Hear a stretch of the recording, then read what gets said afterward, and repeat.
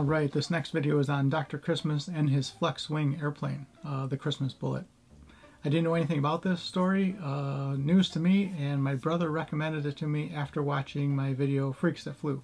So pretty cool that he recommended another airplane, and I know you have commented on some other airplanes too that I should research, so I'm definitely going to work on that, and that'll be some upcoming videos. But anyway, Dr. Christmas, flex-wing airplane, the Christmas Bullet.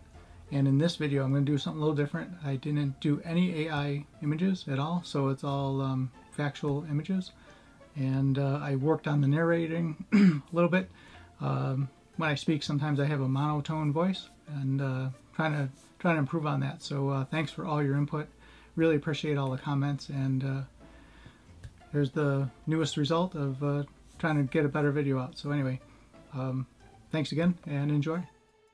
Imagine a time when aviation was in its infancy, a thrilling, uncharted frontier where dreamers, inventors, and daredevils sought to conquer the skies. The early 20th century was an age of innovation and ambition, where the line between brilliance and recklessness was often blurred. Among these pioneers was Dr. William Whitney Christmas, a man whose name invokes a tale not of triumph but of tragedy. His infamous creation, the Christmas Bullet, was intended to revolutionize flight. Instead, it became a symbol of unchecked ambition, catastrophic design flaws, and the ultimate cost of human lives. In this story, we'll delve into the rise and fall of the Christmas Bullet, what made it unique, why it failed, and what it teaches us about the dangers of prioritizing ambition over accountability. It's a journey into one of aviation history's most infamous chapters, filled with bold ideas, tragic outcomes, and enduring lessons. The Christmas Bullet, a cautionary tale of ambition and failure. The early 1900s marked the dawn of aviation, a time when humanity stood at the brink of achieving the impossible. Airplanes had captured imaginations worldwide, sparking a wave of innovation and experimentation. Amid this frenzy of invention, one man stood out, not for his success, but for his extraordinary failures. Dr. William Whitney Christmas, a physician turned aviator, believed he could revolutionize flight. Instead, his most infamous creation, the Christmas Bullet, will go down in history as one of the worst aircraft ever built, a tale of unchecked ambition and catastrophic oversight. Dr. Christmas, visionary or charlatan?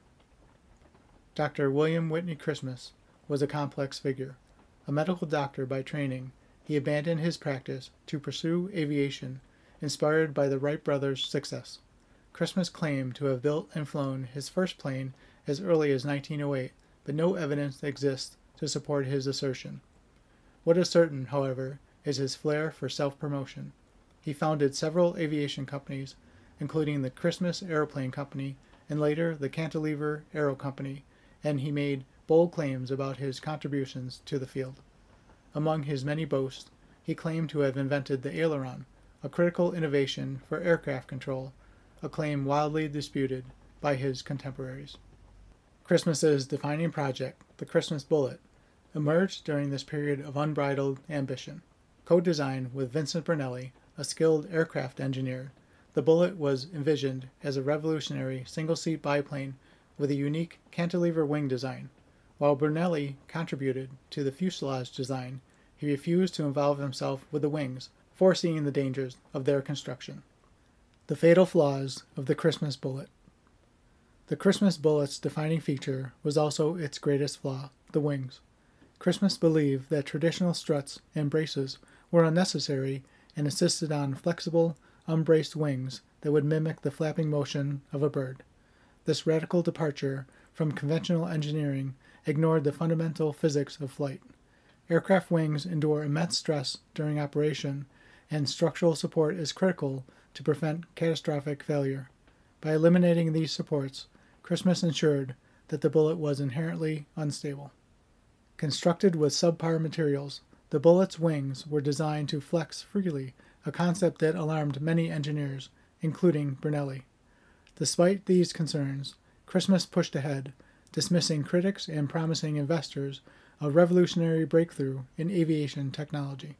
The veneer-clad fuselage, another touted innovation, was claimed to reduce drag, though this design was already common in German aircraft during World War I. Tragedy strikes the first flight. In January 1919, the first Christmas bullet was ready for its maiden flight. The U.S. Army had provided a prototype Liberty engine, and Cuthbert Mills, an experienced pilot, was tasked with testing the aircraft. Mills' mother, tragically, was present to witness the historic event. The flight began smoothly, but within moments, disaster struck. The flexible wings detached from the fuselage under the stress of takeoff. With no chance to recover, the bullet plummeted to the ground, killing Mills instantly. The crash destroyed the Liberty engine, a significant loss given its value and scarcity in the post-war period. Rather than acknowledge the design's flaws, Christmas attempted to cover up the crash. He concealed the engine's destruction from the Army and published false claims in aviation magazines, boasting that the bullet had achieved speeds of 197 miles an hour and completed multiple successful test flights.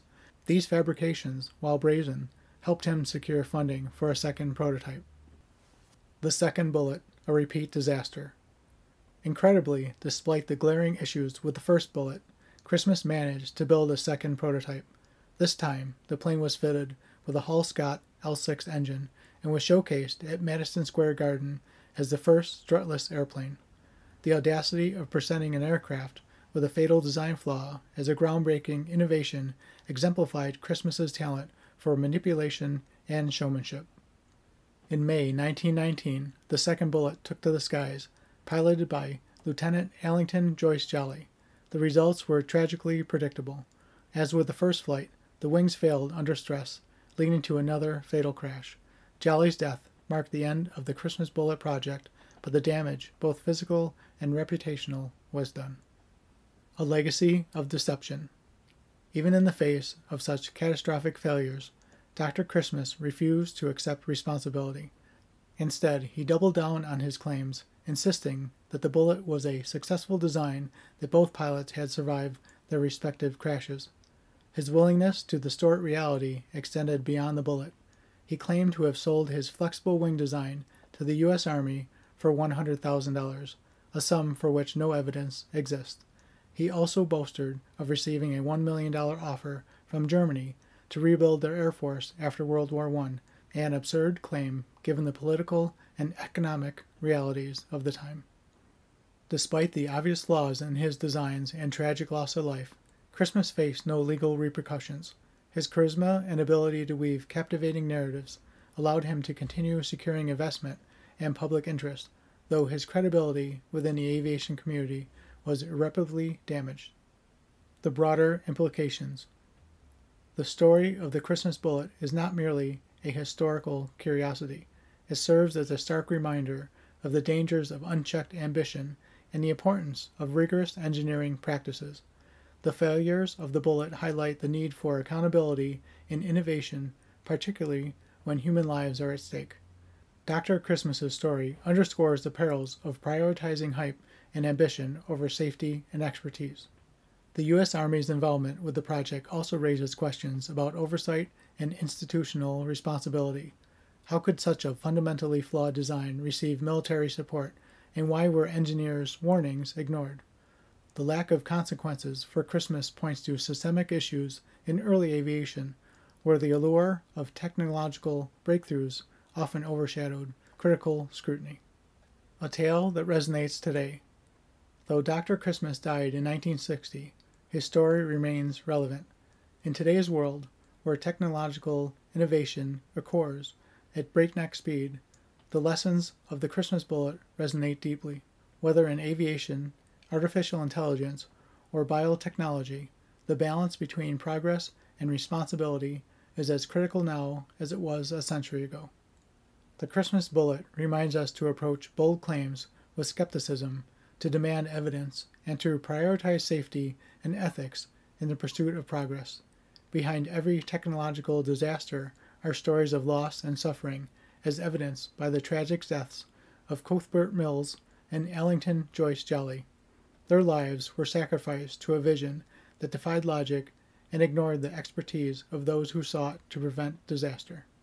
The Christmas bullet stands as a cautionary tale, a grim reminder that ambition without accountability can lead to catastrophe. It calls on us to question, to challenge, and to ensure that innovation serves humanity, not the other way around. Dr. Christmas's ill-fated creation may have failed to revolutionize aviation, but it succeeded in teaching a timeless lesson. Progress is only meaningful when tempered by responsibility. Alright, so what'd you think of that video? Pretty cool, right?